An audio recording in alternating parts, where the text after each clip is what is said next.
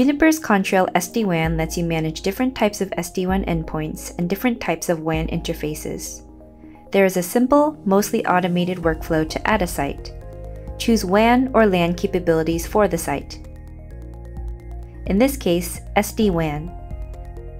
Choose a primary hub. Then name the site and add it to a site group.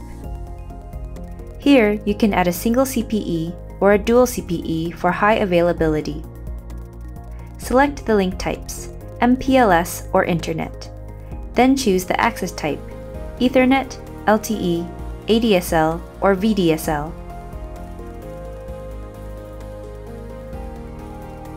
Provide the LAN details and power on the SD-WAN router to start the zero-touch provisioning.